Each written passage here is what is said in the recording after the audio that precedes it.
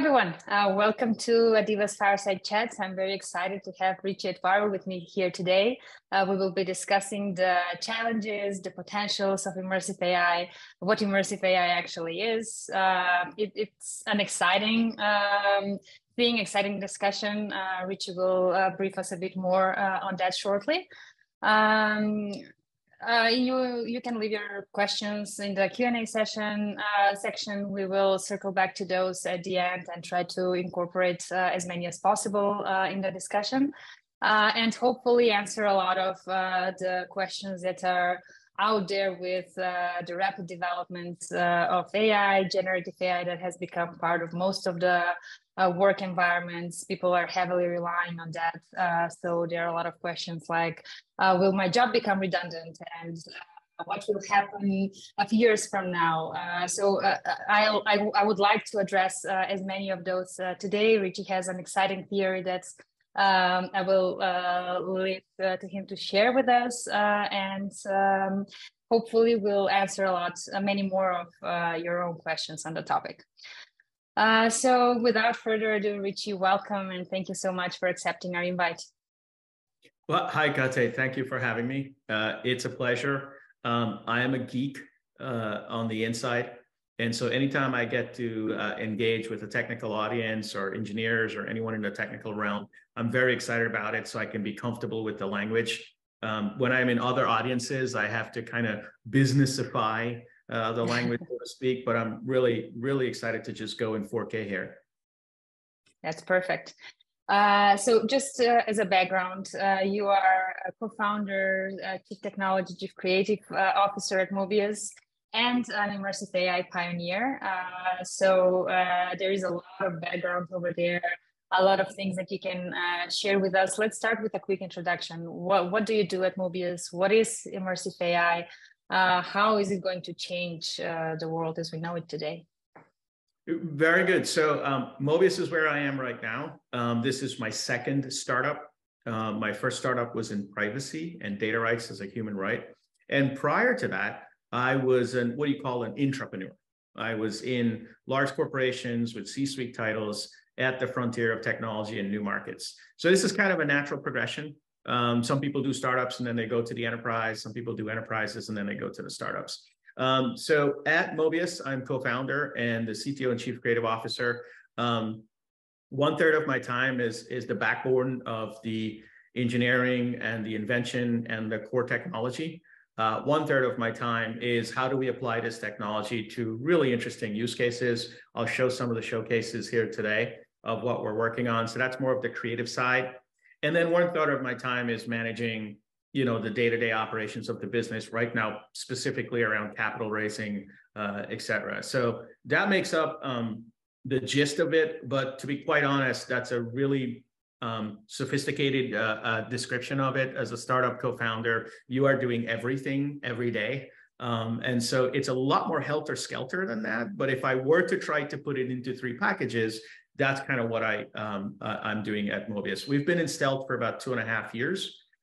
We've engineered quite a bit during that time, and we just got out of stealth and we're starting to show the technology. So I'm super interested in showing it here, specifically around immersive AI.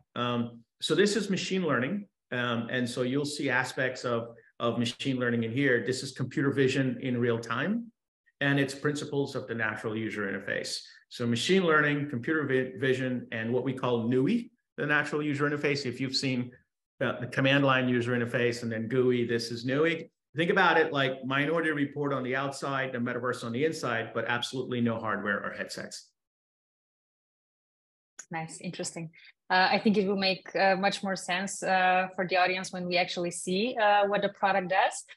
But before we get there, let's talk about the vision first. Like, how do you imagine the future, like the far future of work, as you like to put it? How will it look like? We are already in the midst of something that's rapidly changing. We've had the future of work already. Until a couple of years ago, we were all stuck in an office, following the same rules that people years before us had, and now everything is rapidly changing, from remote work to using AI tools for a lot of the mundane tasks. People are afraid of losing their jobs because AI is becoming more and more powerful. So we see a lot of new things coming up. Like the other day, I saw Photoshop is now using generative AI as well. So there will be a threat to creative profiles and positions also. How do you see all of this unraveling, and how does immersive AI fit into the picture? So I think the first thing I would say is we can all calm down. The world's not going to end. Everybody's not going to lose their jobs. We have gone through things like this before. And let me put it into context. Just a few comedic statements first. Like, all the futurists from 5 years ago are now boring, because the future that we were talking about 5 years ago is now here. There's been a massive acceleration of that future. Every futurist is now like, oh my God, what am I going to do? Everything that I thought was going to happen is about to happen, right? So as a futurist, we're kind of in the future right now. And there's been a massive acceleration of many, many, many things. Even from a board perspective, like all the big companies that were doing digital transformation, remember when it was supposed to take 3 to 5 years to get on the cloud and to get, mobile apps and stuff? All of that was done in the first 3 to 6 months of COVID. And suddenly there's this acceleration and this sort of thirst and vacuum for digital transformation in the future. So there's a compression in time. Generative specifically, and I'll put the things into context in a second, is just a next generation of something that we've always gone through as a human species. And let me put this into sort of a frame. For those, I don't know how old everyone is on the call, so I'll try to not age us, but like my grandparents were what were called manual workers. The way they provided utility was in farming, in welding, in carpentry. You had to learn a trade. That was the human utility of the time. And prior to that, there was something else. There was a whole other version of how we found utility. And there's always been resets over time. Now, Peter Drucker, one of the most famous, I think, management sort of visionaries in the work, came up with this really awesome concept that said manual workers are going to become knowledge workers. And most of us are knowledge workers today. Now, when that idea first arrived, it was pretty scary. It was like, what's going to happen? I remember my grandfather saying to me right before college that, Richie, you need to learn a trade. You need to learn welding or carpentry. And I'm thinking, no. I'm going to go learn computer science, right? And he was nervous, like, where is this guy going to find work with this computer science, right? There's only like 500 people in the world that are needed right now, right? So this kind of feeling that we're feeling is what 2 generations ago felt, which is work is going to change. And when work changes, it changes fundamentally. Like the shoes that you wear change, right? The hours that you go to sleep and when you wake up change. Family dynamics change. The knowledge workers and the ability to have salary introduced credit. So now you can have credit cards and all this type of buying patterns. So everything changes fundamentally. When you examine that change from manual work to knowledge work, you'll see a lot of similarities of what's about to happen today. There's 3 components to it. One is there has to be massive economic shock. There's always some massive economic shock in the mix, okay? 2 is there has to be a big invention that commoditizes the current way of working. And 3 is there has to be a big invention that introduces a new way of work. And the last time the macroeconomic shocks were 2 world wars, right? So the whole world got reset economically. The big invention was the motor. It was the motor that actually commoditized manual work. Now, I was living in South America when I saw the motor for the first time. The only thing I could think about was how do you make a fan out of it? Because it was hot, right? So you would make a fan. We didn't see all the machinery that would be built and all the automation that we built, right? And Caterpillar and Hymax and all that type of stuff. But the motor commoditized manual work. And at the same time, the PC was invented, which introduced knowledge work. And so we saw this transition, right? Now, it took about 100 years. It was 2 generations, and it took about 100 years. We're seeing the same thing today. We're just seeing the macroeconomic shocks of COVID. massive macroeconomic shock. Now, this is going to be bigger than World War II because this was all countries, all genders, all ages, all religions were affected here for about a year and a half to two. And we're seeing this massive invention of this thing called generative, which is threatening to commoditize knowledge work, and it probably will. But as humans always do, we find a new type of work. I think the new type of work that we're going to is what I call visionary work. So we went from manual work to knowledge work to visionary work. And in order to do visionary work, there has to be some other invention that has to happen. I believe that's immersive AI. And immersive AI allows you to transfer more between each other on the screen. And I think those who go from just sharing and finding information to starting to share and find ideas and starting to share and find imagination, that's going to be the people that are going to move into visionary work or faster. We're not all going to lose our jobs. Every company is not going out of business. But what will happen is what we do will change fundamentally. Awesome. Very inspiring. Let's see a quick demo of what it is, how it works, and then I want to dig more into the technical side, how it works in the background, maybe something around regulations. But I think just putting it out there for the audience to see will help everyone to digest the concept better.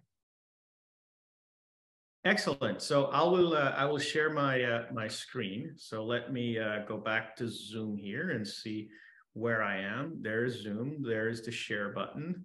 And excellent. And I will share my screen. Can you confirm that you can see my screen? Yes. Okay. So just a little bit of housekeeping. And you'll notice that my screen is moving around here for a second. You'll understand this. Actually, I'll just hit join so that my video will reflect. So a little bit of housekeeping. This is my Mac. This is commodity hardware. I don't have any special thing on my computer. There's only software on my computer. I don't have any sensors in my home office. I don't have anything that I'm wearing on my body. This is just me as a human being and my computer, okay? And what you're gonna notice is that I have placed my video and myself in what seems like a virtual world. Right? This is a regular GLTF sort of standard virtual environment. And immediately you'll see that in some way, this thing is calculating my viewing intention. As I lean in, the screen leans in for me. As I lean out, the screen leans out and leans away. Now you're seeing my reflection of this. So you're not getting this perception of depth that I'm getting. I'm getting a really intimate feeling with this capability. I actually feel like the depth of the screen is moving towards me. So if I move my head down to the corner, I can kind of look right down here from the floor, or if I move my head over this side, you can see that the relationship between my viewing intention and the screen is one that's a lot more intimate. I feel like I am in the room. Now, I can do demonstrations where we have other people back here and they are looking at this same environment and they're looking at it from their perspective without changing mine. And we're both having this experience where we feel like we're in a shared reality at the same time. That's a very simple illustration of this, right? Obviously, if you can get my viewing intention to be able to do things like this, and you've seen this in VR before, you've seen some of this in AR, this is without any hardware, you can absolutely get my interactive intention as well. So, my hands can come to life. For example, using some of the machine learning models that we have, we've been able to figure out gestures. And with real-time computer vision, if I put my index finger and my thumb together, I can start to draw in the air with pretty decent precision here, right? This is fairly precise. And we're continuing to make improvements on this as we continue to engineer this. If I lean into that ink. You'll also notice that if I shift to the side, I've sort of drawn into the depth here where I was drawing in the physical world, but is drawing into the virtual world at the same time. We're working through the most natural gestures that you can find. We're geeks, so we figured, thumbs down to kind of erase, which is probably not a good gesture to take into public. But we're having my viewing intention and my interactive intention process at the same time. So this is processing the frame buffer of the camera and amending the frame buffer of the screen in real time to create what is this programmable interactive perception of depth. Technologically, this is programmable. Right now, we've programmed this reality called Monarch, where when I lean in, it zooms in. But if I lean in, it could also run away from me. You know, we've tuned sort of the sensitivity of my head movement or the speed and the reactivity. All of that could be programmed into completely different realities. My hands could also engage with the content and with the virtual world. So you should be hearing sort of like random guitar notes that are being played over here. This works in any app. So you could build this with any language right now. We're racing to write SDKs. This also works on the web. We can deliver this experience over a link, runs on any browser, on a Mac or a PC. It's WebGL on the other side. We're writing JavaScript SDKs. We have some early adopters who are starting to experiment with what an immersive and interactive website might feel like.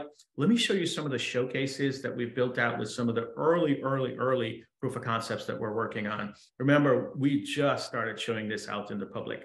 I'm going to raise my hands like this to kind of raise a couple of showcase experiences here.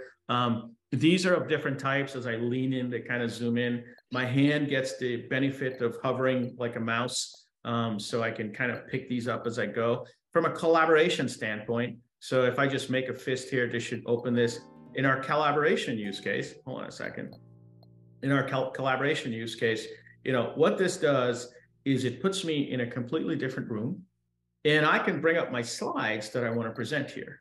So just like I was able to hover over the showcases, I can put my hand over this slide. If I make a fist, it goes green, and I can just pull this slide open into the air. I can grab it and push it back and close the slide. I'll do that again to just open it. If I wanted to change the slides with my hands, I just put it on the side and swipe the slide. I can draw on the screen as I see fit. And this is completely collaborative. We have a CPaaS behind here. We can connect people together. They're in the shared environment. They can change the slide. I can change the slide. You know, we can close the carousel. We can open it. And this is a prototype that we wrote that we call the carousel for the presentation of the future.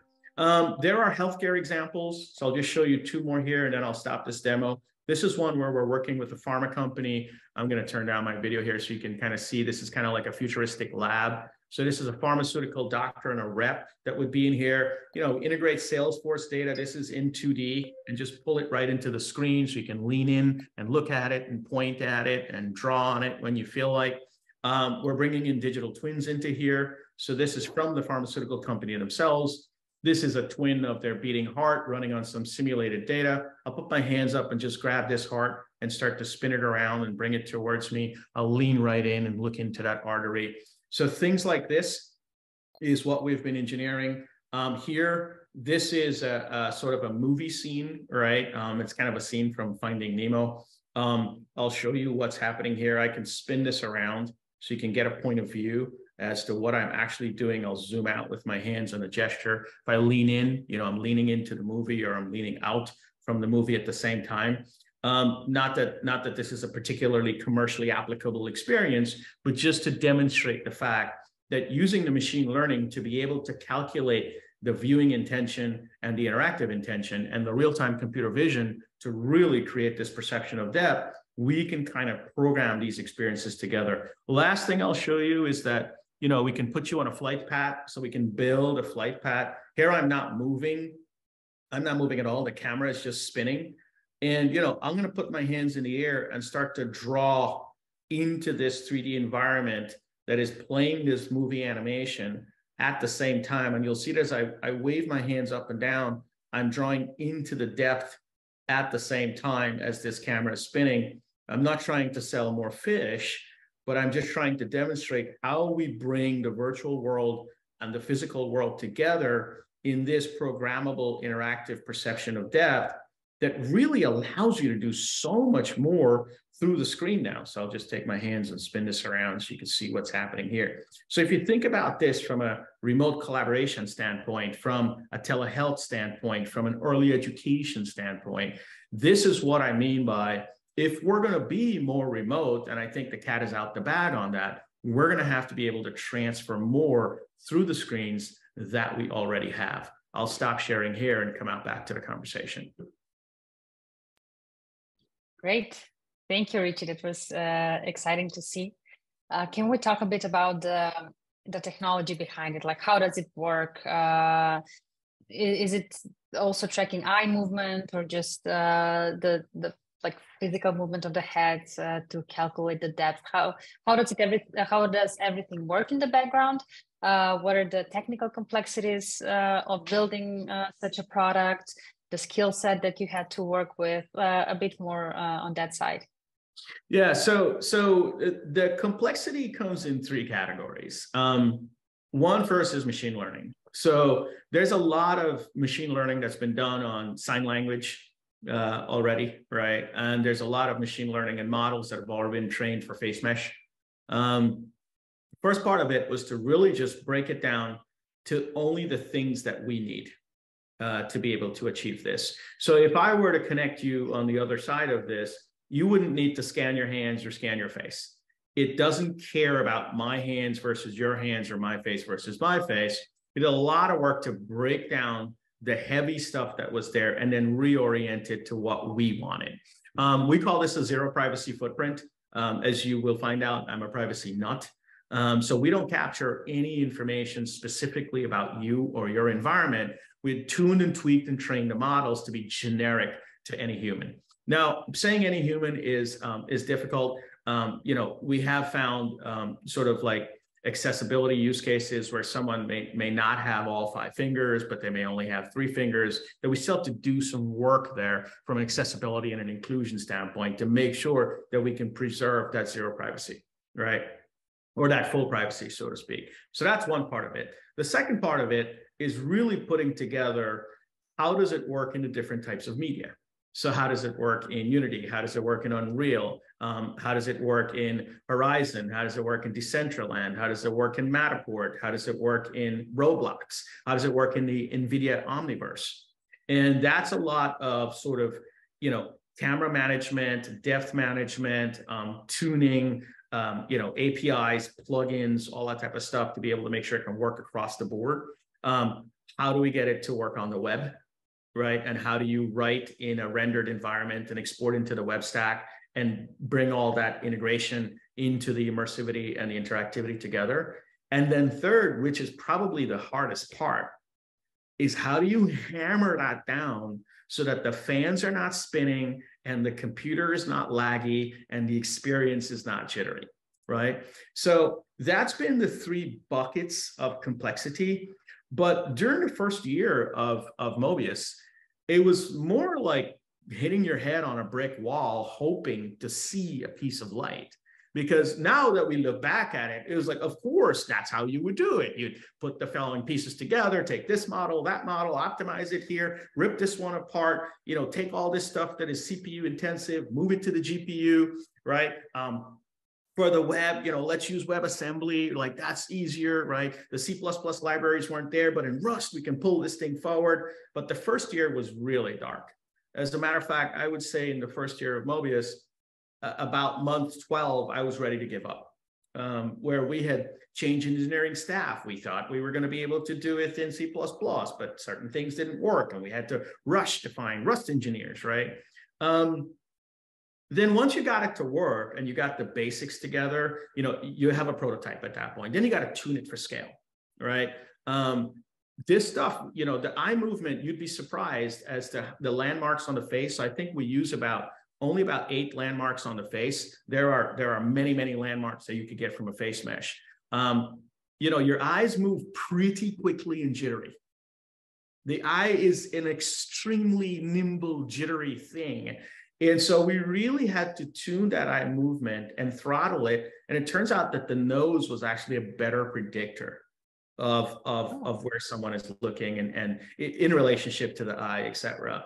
The hand is not as stable as you think.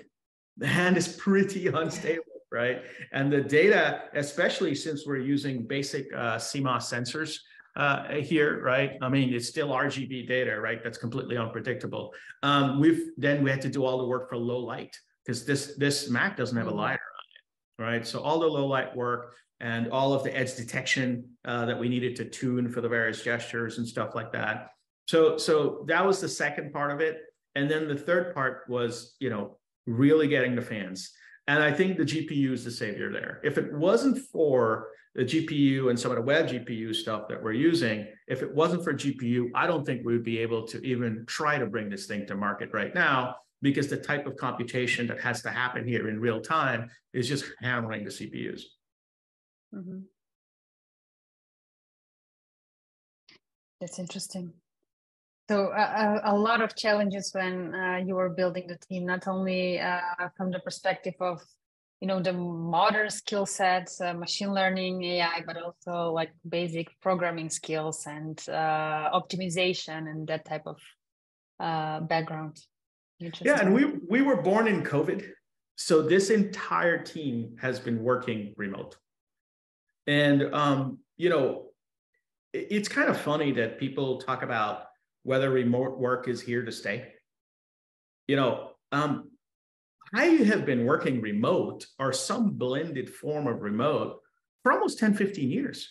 And I was going to an office, but I was still remote because the office that I was going to didn't have everyone that I needed to talk to. I was working in global international companies. I was physically in an office here in New Jersey in the US, but 80% of my calls were still done over some sort of video conferencing solution because I'm talking to clients and colleagues from across the world, right? So this notion that has changed is that people are more at home than they are in the office. But even if you are in the office, a significant amount of the interaction that you still do are people who are not in the office at the same time.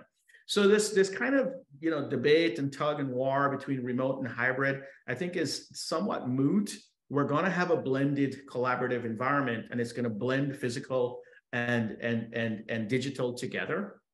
I think the challenge that we have is the volume of digital that we're using, right? So before COVID, people who were meeting, 2 times a day on WebEx, now they're meeting 8 times a day on WebEx, right? Before COVID, people who had 1 camera, and now post-COVID, they have 2 cameras, right? Before COVID, people who had 2 cameras now have a ring light, right? So it's like, there's just so much more that's happening, but the tools haven't advanced.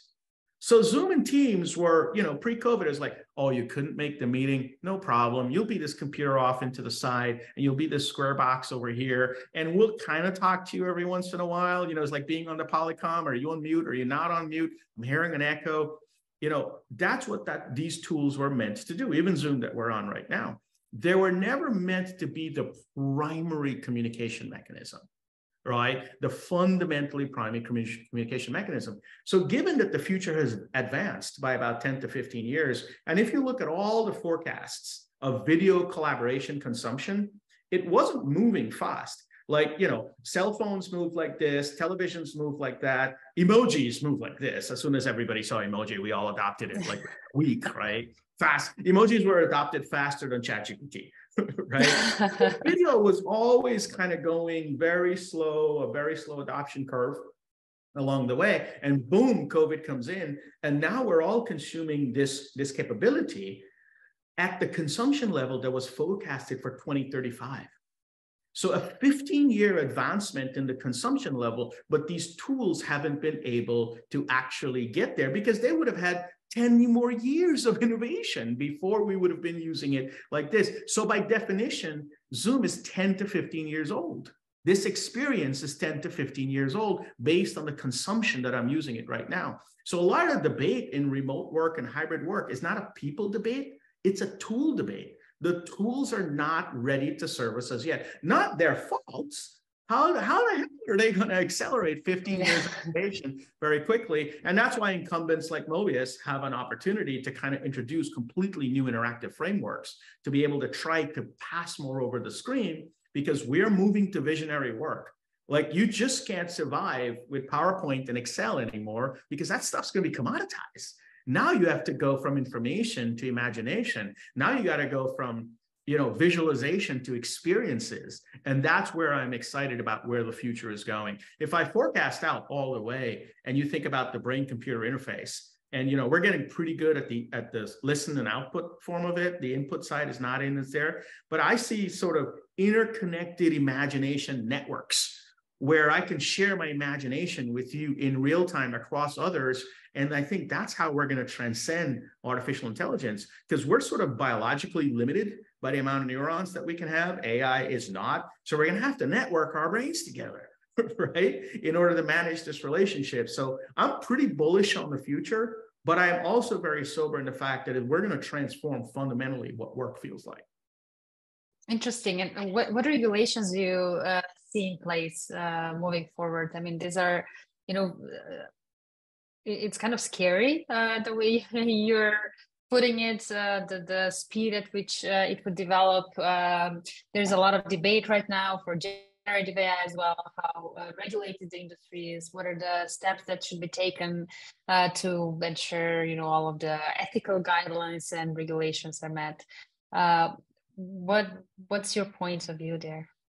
Well, I think that, governments have a fantastic history of being behind science and technology. So I'm not optimistic that the governments are going to get ahead of it, which means that there is going to be abuse and misuse. But there is going to be regulation, without a doubt. There's going to be regulatory frameworks. Let me address that from 3 different vantage points. First of all, pausing doesn't make sense. Physically, you can't, because it's not like nuclear fission where like you could scan the world and see that it's happening over there, right? Anyone with a couple of $100 of Amazon credit can kind of go to generative AI in their basement, and there's not a good way to find it. Okay, so it's hard to police. Second is if we were to pause AI, what would happen is that the good guys and gals would pause, but the bad guys and gals would still keep going. And so you're creating an even worse problem at that point, because generative could and is being used for ethics, for cybersecurity, for all the type of protections that are going to be needed. And last but not least, the genie is so out of the bottle here. Like instead of trying to shove the genie back in the bottle, what we should focus on is what are the 3 wishes that we want from the genie, right? We're not going to be able to get it back in the bottle. Second is, and I'll talk about what I think the regulatory framework challenges and opportunities are in a second, but we should probably kind of categorize the maturity and the sophistication of the technology, okay? Large language models are kind of like the AOL chat moment. They're not the iPhone moment as yet. I hope that OpenAI does very well, but I would say ChatGPT is going to be like AOL chat in about 10, 15 years. Some people are still going to use it, and some people still have AOL and AIM email addresses, right? We have not seen the curve as yet. The iPhone moment is not here as yet. There's a lot of people that have invented things that didn't make money from it. Like refrigeration, if you think about the inventors of refrigeration, some of them made money, but you know who made a lot of money from refrigeration? Coca-Cola, right?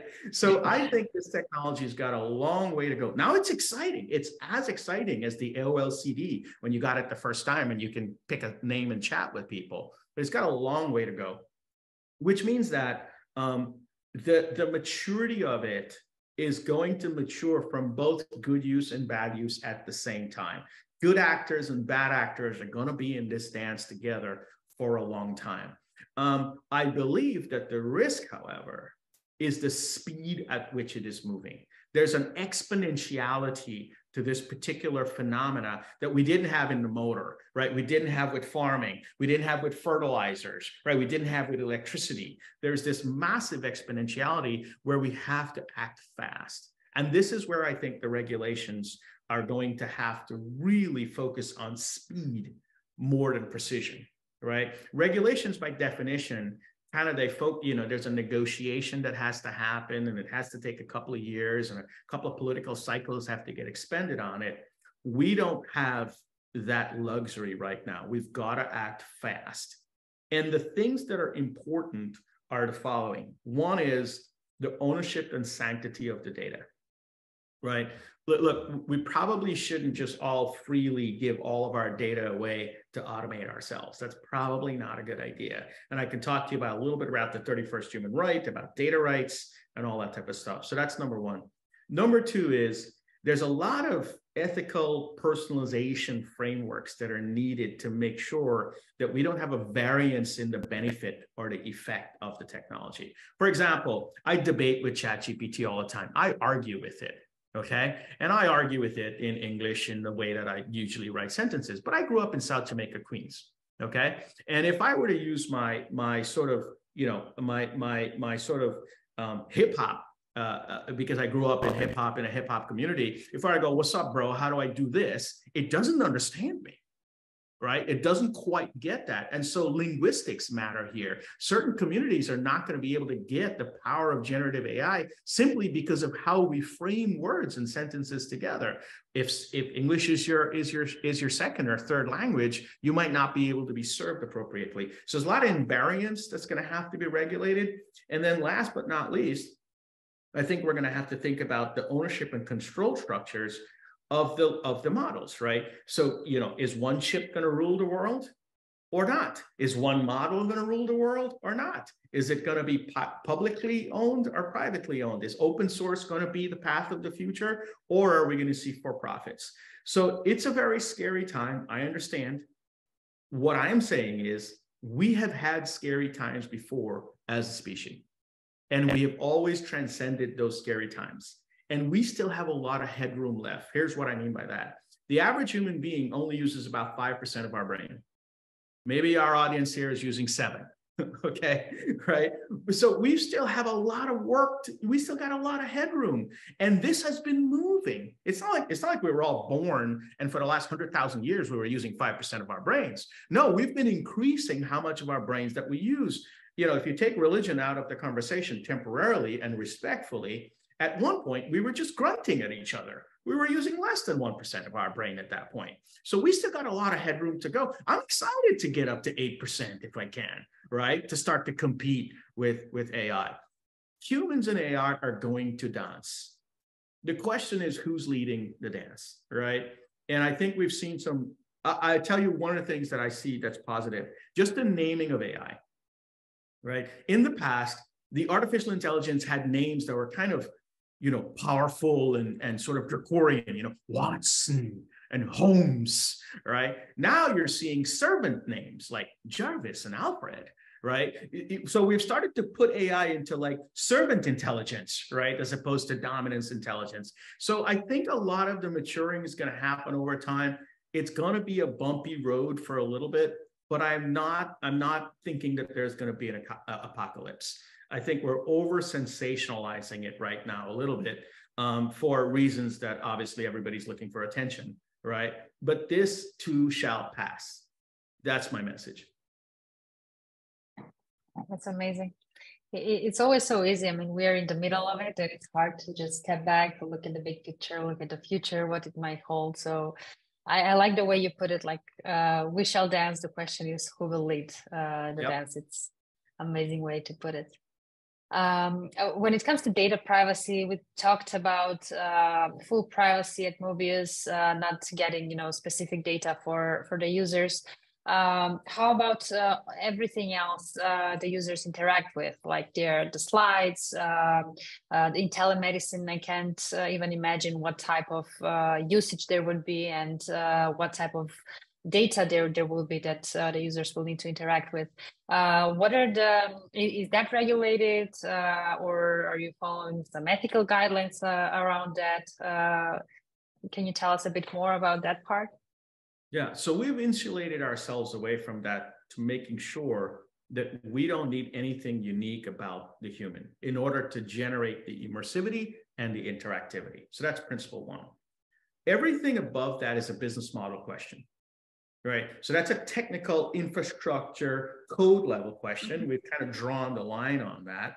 So we can always exist at 0. Right?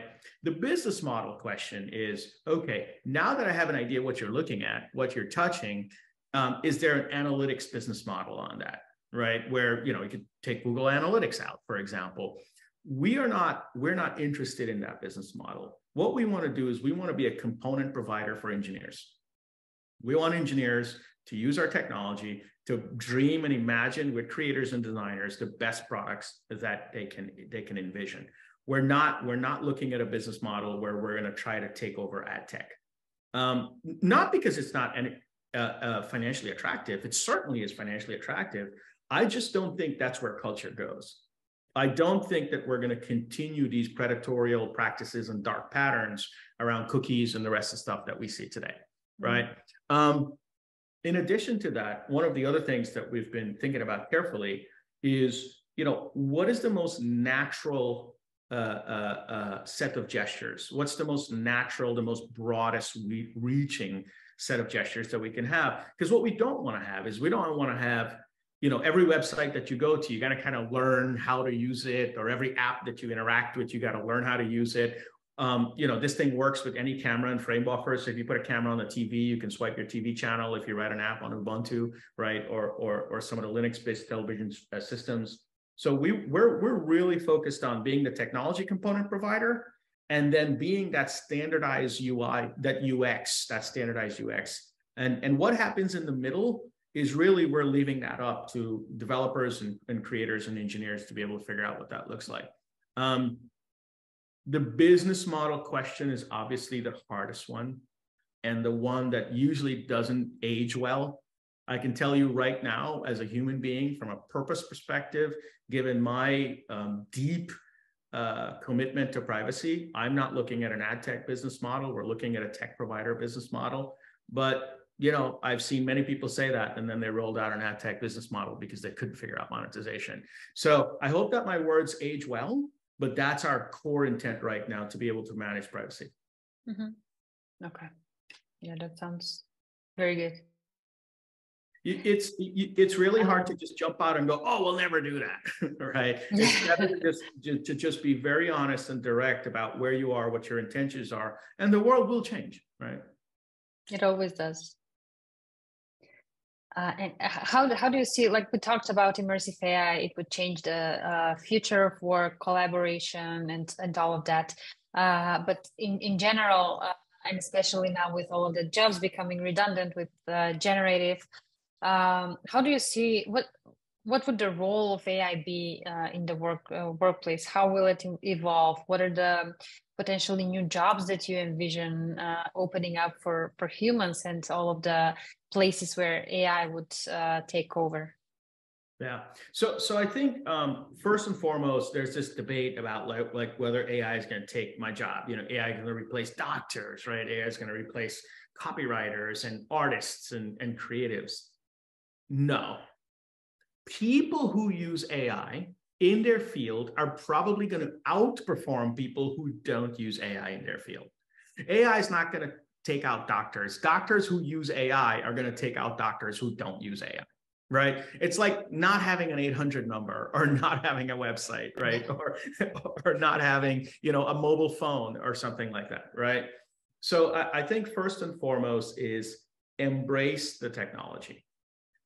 It can be very, very, very useful. Our investor deck for our pre-series SAFE, most of the language came from a large language model for me, and most of the art came from a generative AI engine.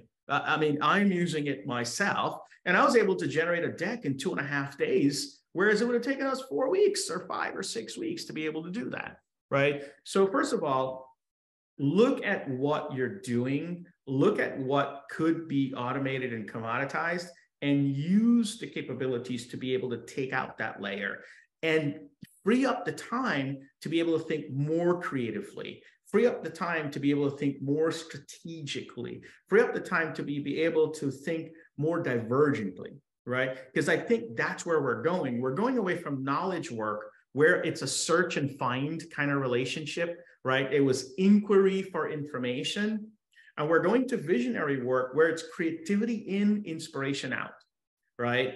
And that cycle of creativity and inspiration is where I think that the real power of this opportunity is.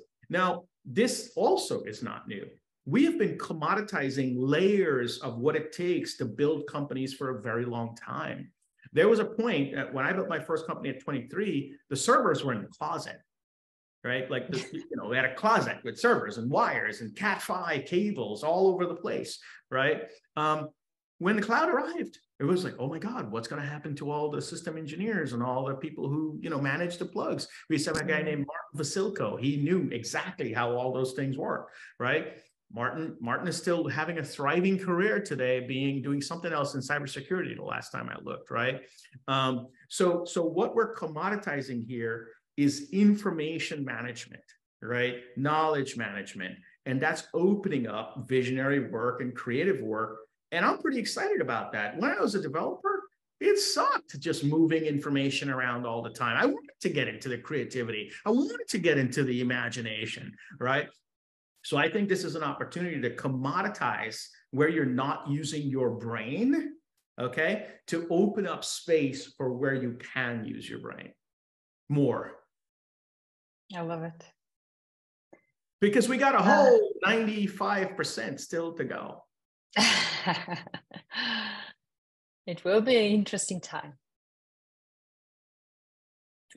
One interesting question from the audience. It's a great discussion. I'm moving toward a more immersive digital work environment, but I'm worried about the environmental impact. How do you expect an increase in adoption of this technology to impact our energy demands? This is a really astute question, because a lot of people, when they talk about energy, they only talk about cars and airplanes and ships. They don't talk about processing power, okay? And computers and clouds burn a lot of electricity, okay? And chips consume a lot of natural resources at the same time, right? What I will say is that we're probably not moving to a world where we're going to be completely regenerative anytime soon. I think that and by the way, I just looked at Project Neom in the Middle East, which are building a whole new city, right, from the ground up with the line in the desert and fully regenerative systems and all this type of stuff. That's probably one of the most ambitious human projects I've seen in my life. And they're trying to get to zero footprint, right, fully regenerative systems. If you're building it from the ground up, you're going to be there. I think what's happening is we're shifting from one raw material to another. And we're shifting from one natural resource to another, right? We're shifting from oil and carbon to silica and lithium, right? And so that shift is what I see happening. And what's going to happen is that as we shift from one to the other, we're going to get a little bit more better. We've always gotten better about the planet over time.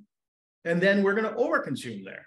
And then we're going to have to move to something else, right? And then we're going to get a little bit better, and then we'll overconsume again. So I am fully aware that every time you write code, if you don't write the most efficient code, if you write code that's burning too much electrons, you're drawing too much electricity from the system. So as a programmer engineering community, we have a responsibility to write the most efficient code, not just to reduce the fans on the machine or to make the machine a little bit less laggy, but to recognize that every time you write inefficient code, you're burning electricity.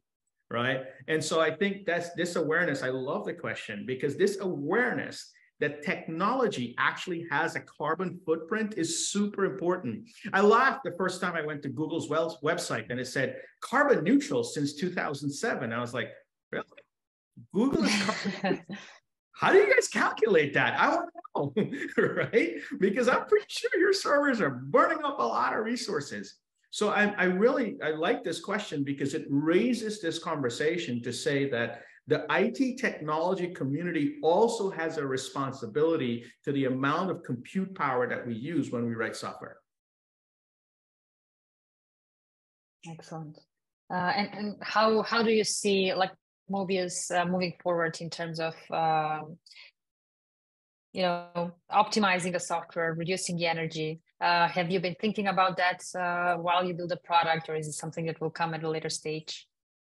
No, it was day one in the product.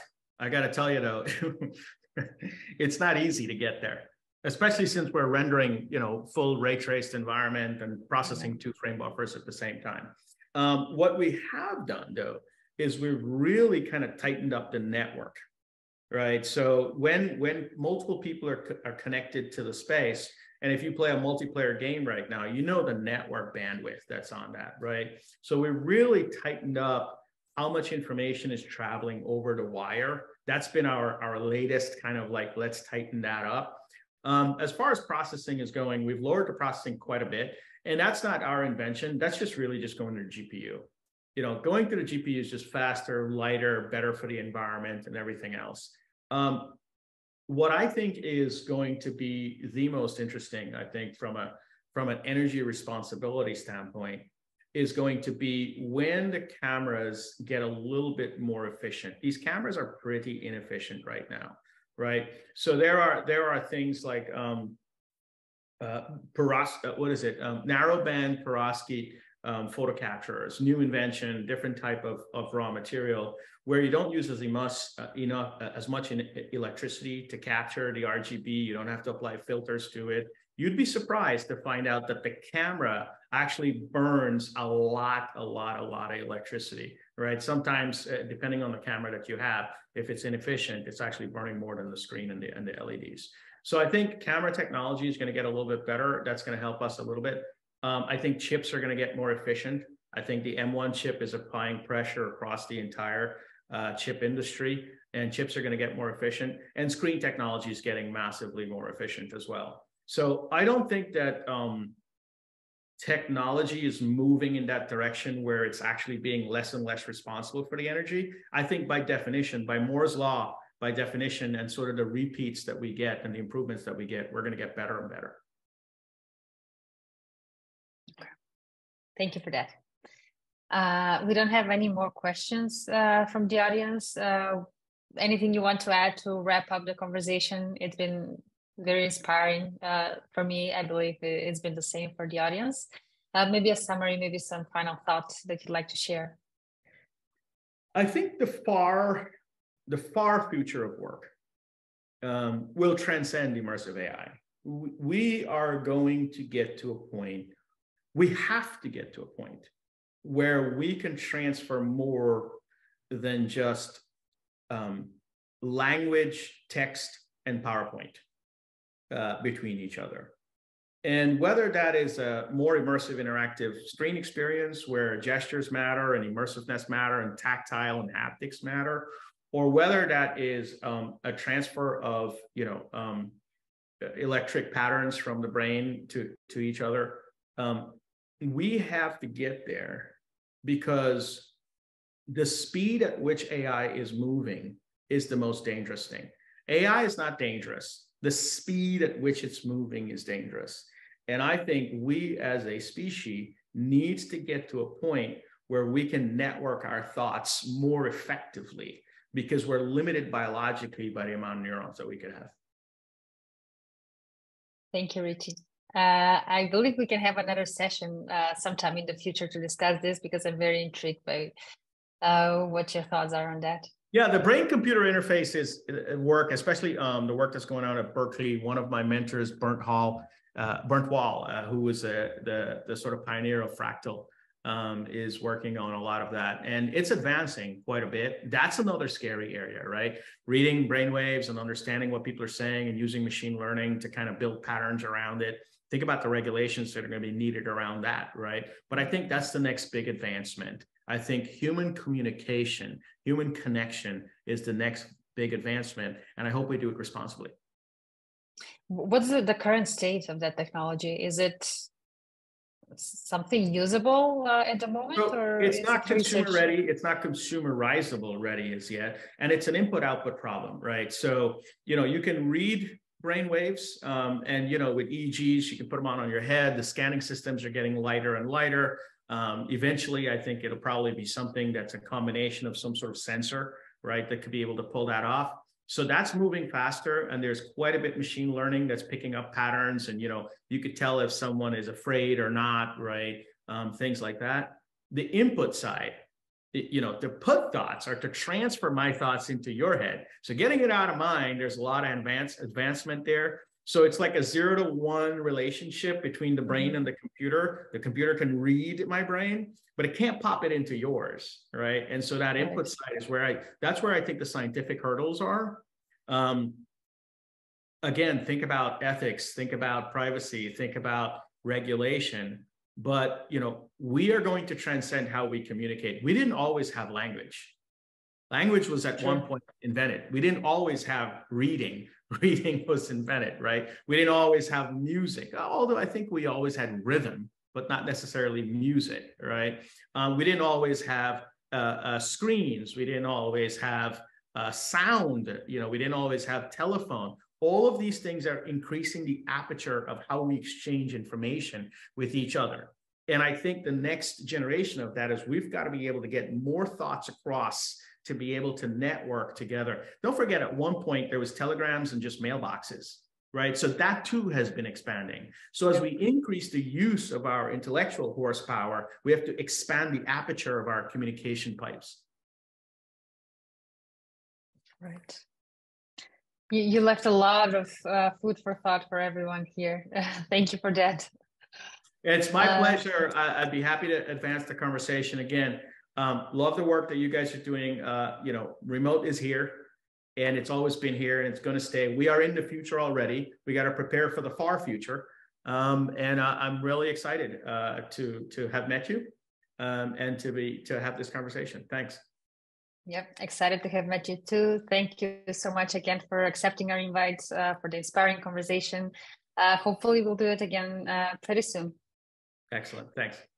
And thanks to everyone who was with us today. This will go out on our standard channels in the next couple of days. So keep an eye on those if you want to rewatch anything, share it with friends. And we'll see each other again next month. Bye.